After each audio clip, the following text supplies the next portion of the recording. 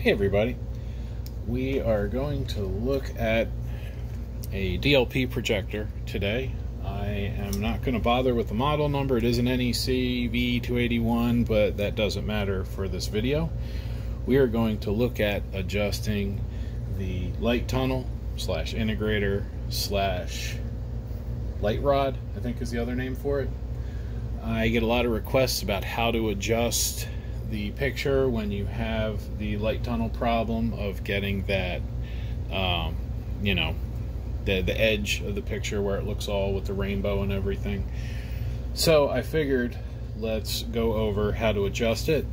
I was trying to pick a good projector to test, and I realized I didn't have a projector that would give me good access to the light tunnel and be able to film at the same time. I have plenty of projectors that I can do this on, but none that I can get you a very good view of the light tunnel.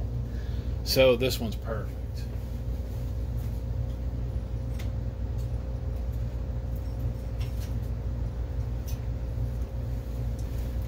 I should have been prepared. So here is another optic assembly.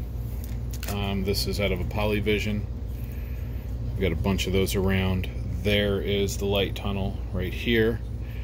And this one, when it is installed in the projector, would be sitting this way. Lamp right here shining in. Here's the lamp. Let's, this is a lamp. It's not the same one, but it's close enough. So the lamp would be like this, shining in.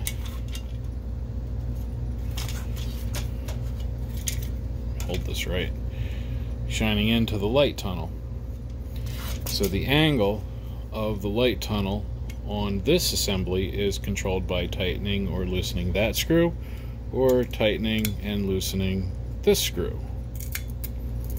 Now these have been glued. Most of them use some sort of Loctite or super glue or just something to keep them from moving once they're in position. But this one, let's see, I'm going to take the color wheel off and I'll show you from the front what the adjustment looks like what you're actually controlling, what you're changing. And to explain it, what you're controlling and adjusting is the angle of the light beam as it feeds into the optic assembly and DMD. So the light shines in here, and once that light shines in, it hits a mirror, which you can probably see in there. And then once that goes through the mirror, it hits that shape lens, which is that you can kind of see it. That lens right there, you can see the angle on it. And then the DMD would be mounted here. So once the light goes into here, you can kind of see it, see through the light tunnel right here, to the mirror, through the shape lens onto the DMD. Once it shines onto the DMD, it comes back out through the main lens off to your screen.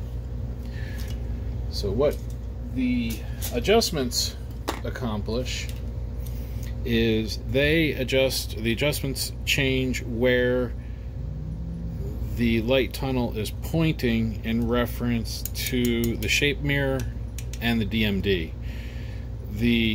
This first surface mirror that had the tape over it, this one right here, that is statically mounted, that doesn't move. So the only thing you can really adjust is the light tunnel itself. So if I go on this screw right here, let's do it on this camera, you might be able to see it. Let's line it up straight.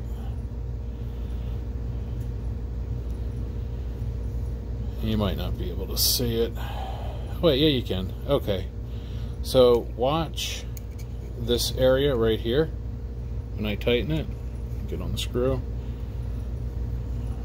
And what I'm doing is I'm pushing with the screw on this metal tab, and that's moving the light tunnel that way. There's a spring on the other side that pushes back. So as I loosen it, it goes back. You can even hear the spring make a little noise there. Then there's another one on the other side that takes care of our up and down. There you go, you can kind of see it moving up and down as I do that. And that's to get the center of the beam onto the center of the DMD. So what I find is I like to, for starting, like if I put a new light tunnel in, I try to put them in the center. Just try to eye it up and get it as much into the center as I can. Then I move on to the next step, which is actually running it with a lamp. You have to run it with a lamp. The only way you can really adjust it. Here's another light tunnel that I was doing an experiment with. You can see I cut it right there. But essentially, you know, that's this guy right here. So what we were doing is we were making it go that way and that way. So we're just kind of pointing it at the DMD, or at the mirror to the DMD. So for an example, so I can show you how you're going to adjust it, we're going to use this NEC here. One of the reasons I want to use this is it's very easy to see everything.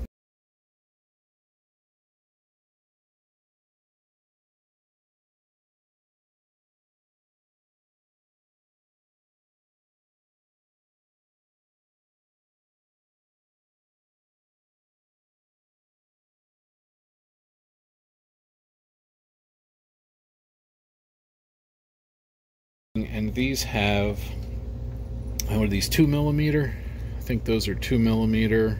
Yeah, 2mm hex. So I am going to drop my screwdriver. I'm going to loosen these up. We're going to make that light tunnel totally out of whack. Just make that a little shorter so I don't bump the camera. Alright, so right now when I turn this on, the picture should have a really big shadow on one side. So let's power it up.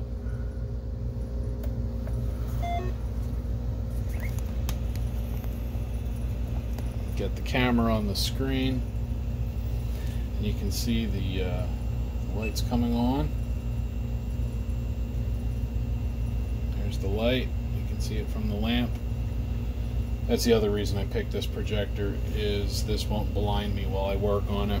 Sometimes I even wear welding glasses just to make sure. Alright. And let's just lift up that foot. Let's really get it up on the screen. Like I said, this does have to be done with the projector on. So find yourself something that you can use to view the projector without hurting your eyes, like welding glasses, even sunglasses would probably work. Let's see, let's tell it to find a source. No.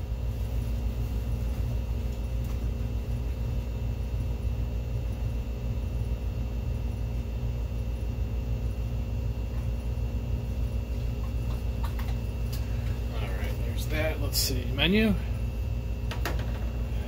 Let's see, adjust maybe. I want to see if there's a test pattern in here, or if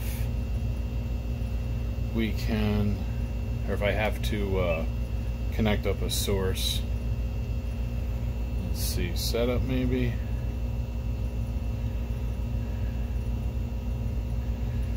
Oh, maybe the background. If we have a solid color on the background, there we go. We have white, blue. We'll go with blue.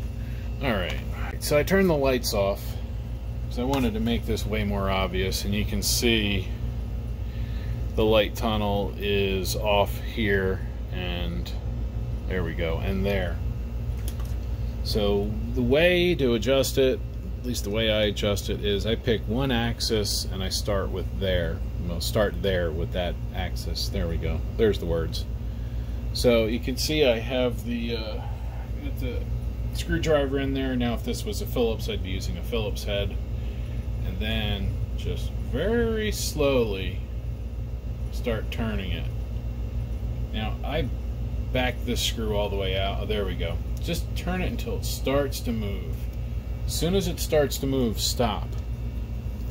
Then go to the other screw and bump the camera. Because I want to turn this one until that side starts to move.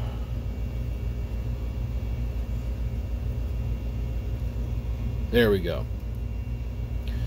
So once that side starts to move, then I know the spring is being compressed a little bit. There's some pressure pushing against the side, and that means the light tunnel won't slide around on its own. It's being held. So what I'm going to do now, I'm actually going to shim this projector up just a little bit. We're not seeing the bottom of the screen. There we are. Now we can see the bottom of the screen. So now that we can see the bottom of the screen, let's start with that first screw again.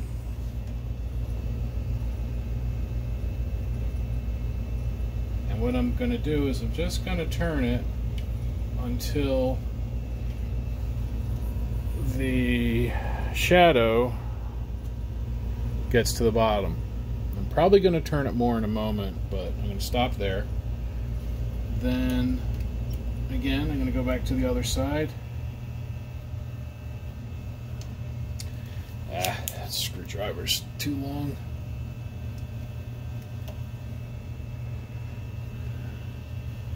And then we're going to watch the other side. Again, the same thing until the shadow is out. Now, if you overturn it, then you'll see the other side will start to move in. That means you want past center. So sometimes I do that anyway. I'll go past center just to make sure I have enough, you know, because you're not quite sure if you're in there all the way. So a lot of times I'll go past center and then back it off a little bit again. We'll do the same with the up and down. See, there's the top coming down.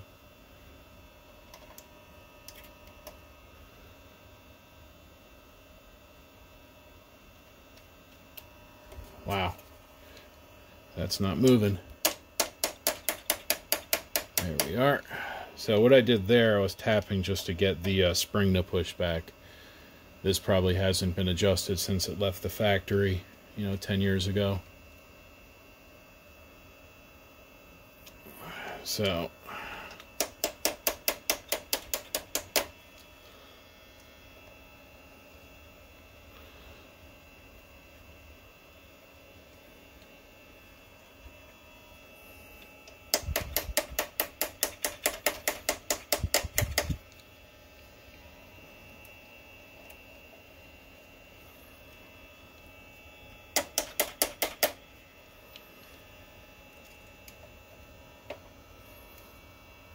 there we go.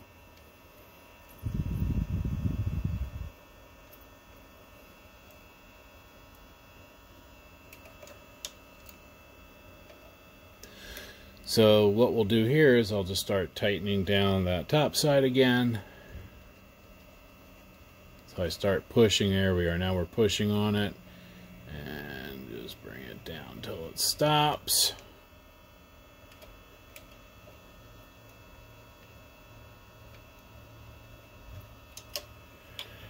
See, if you have one tight and one loose, then it's going to be hard for it to move the other direction. So I find that that's why you just want to bring it down until it's snug. So let's get those loose again. And then we're going to start tightening that. That's good. There. And then we'll tighten in this one. And once that right side moves over, like that, we are good. So that's it. That's all you have to do. It is far from rocket science. It can be a little finicky, if you will, depending on where the screws are located. Sometimes the screws will be, you know, closer to the front. See, I'm working here and then here. But for instance, on this one, the screws are pardon me. The screws are in the front. See, that'd be pointed that way. So one screw's there and one screw's there. So this one wouldn't be too bad, but this one would be kind of a hassle. You have to take the front off. So the screws are not always in the same spot, but they perform the same thing. So if you need to adjust your light tunnel, this tells you how to do it. If you need to know specifically for your projector, put it in the comments below. And as always, thank you for watching.